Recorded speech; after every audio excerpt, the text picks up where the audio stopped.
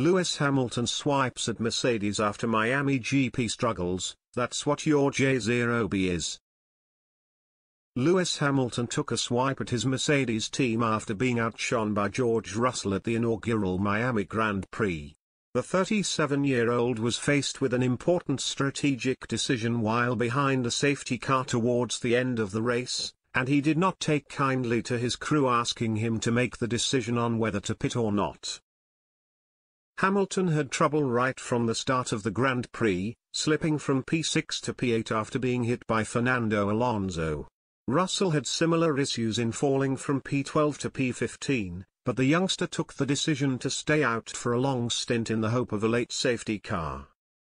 Russell's prediction then came true as Lando Norris and Pierre Gasly made contact, which ended both of their afternoons, and he eventually fought his way towards the front. A tense wheel-to-wheel battle with Hamilton saw the newbie come out on top, which was no surprise given his fresh medium compound tyres. During the safety car period, Hamilton snapped at his team over the radio when asked whether he would like to pit. After the race, he shared more details on the incident. "In that scenario, I have no clue where everyone is," the 7-time world champion told Sky Sports. "So when the team say it's your choice, I'm like I don't have the information to make the decision. That's what your job is," smiling. "Make the decision for me. You've for all the details and I don't.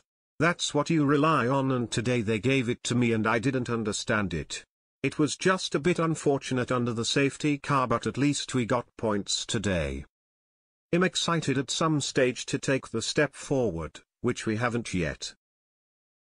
The result opens up an even wider gap between Hamilton and Russell, with the newcomer sitting 23 points ahead in the Drivers' Championship after 5 race weekends. Indeed, the 24-year-old is the only driver on the grid to have finished in the top 5 of every Grand Prix so far this season.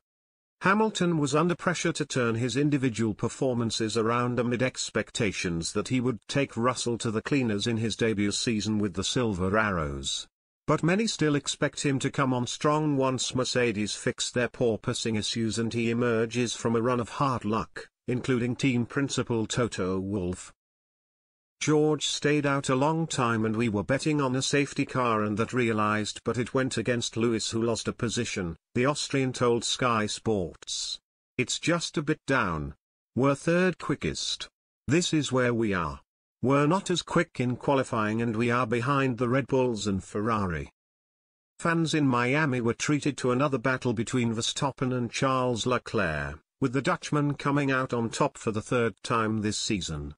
The duo are already breaking clear of the chasing pack after 5 races, and the gap between them stands at 19 points.